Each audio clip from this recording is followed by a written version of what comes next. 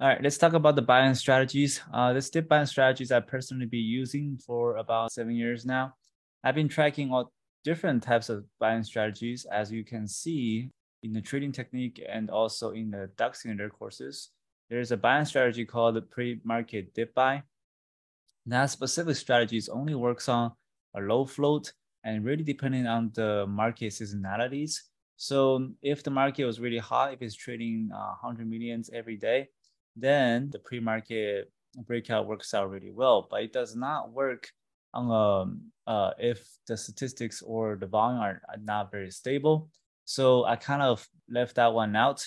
So in this specific course, I only want to focus on the dip buy. This is high winning percentage, high reward, and also it doesn't really happen that often. That's the disadvantage, but it does have the ability to sizing much bigger, and also there's a much bigger reward than the pre-market breakout. Let's talk about a couple of the criteria. First one is the market cap has to be over 1 billion.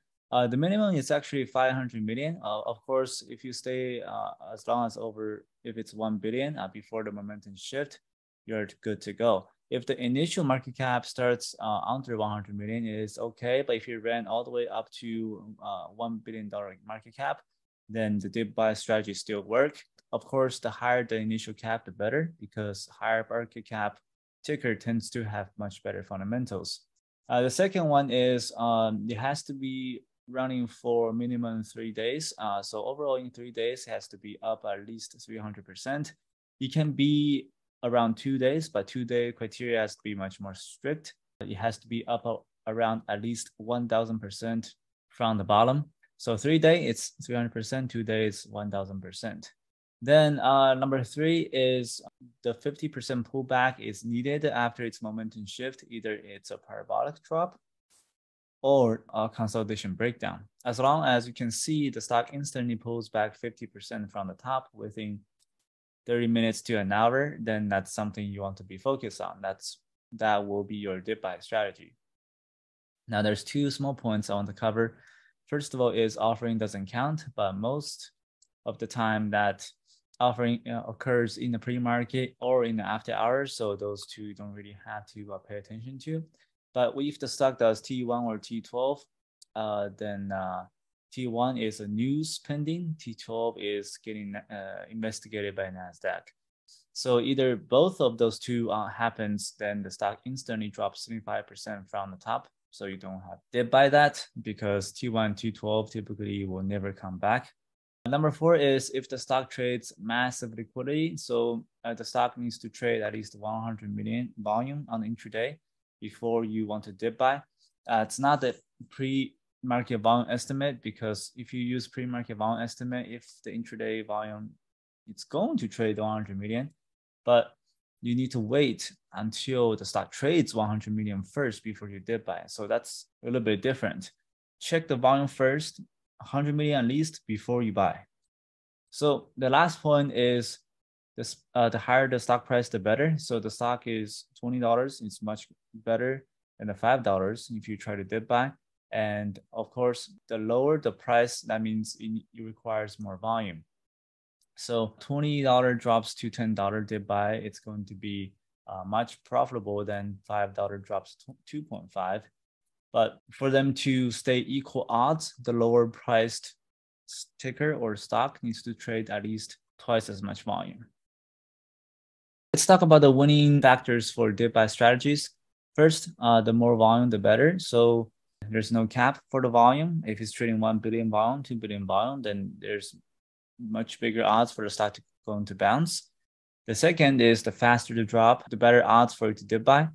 If you encounter that the stock is slowly fading from the top, if it's taking 3 hours, 4 hours to fade, then there's no dip buy opportunity. You need the 30 minutes to 1 hour fast drops, not including the hold time, which is 10 to 15 minutes, but the actual trading time, if it's 30 minutes to 1 hour, drops 50%, then that's a great situation to dip buy. Number 3, if the stock has previous high liquidity support, if the stock trades 200 million as a consolidation in the previous day, and it does have a solid support right at the 50% level, then that's something you want to dip buy using that consolidation as your risk. Number 4, it's pretty much the same thing, goes to number 3, is if it drops the same percentage level and right at the chart, and that 50% mark has a support at the right time, just at the right level, then it's going to increase your winning percentage. And the last point is if the support are multi-layer, if the chart is stacking support, that will be the best scenario for you to dip buy, because for the stock to drop under a multi-layer support is going to be very difficult. If it has more than 2 layers of support, I have never seen a stock went through multi-layer support without a bounce. So let's talk about the average return for the dip buy. The average return for the dip buy is around 50% to 100%. This pattern is it does have a really good profitability, and if you have to time it really well, because there is some catching to it. So first of all, this is not a gap up short or bound short. Typically, bound short and a gap up short, you only need maybe 1 or 2 entries, then you have a set risk, max loss, and you're ready to go. But for multi-day runners, you have to break your entry into multiple parts, especially with the situation without support. Personally, for me, I have tried many methods. I think 4 to 5 tries will be good enough, especially on our entries. So first 1 or 2, 3 entries can be sizing in into weaknesses when the stock drops under 50% from the top. Then the rest of 2 entries can be used to spot if the stock is forming double support or triple support, or it's bouncing from the bottom from the weaknesses. That's where you want to size in to get average it up and getting full size and to get a decent entry.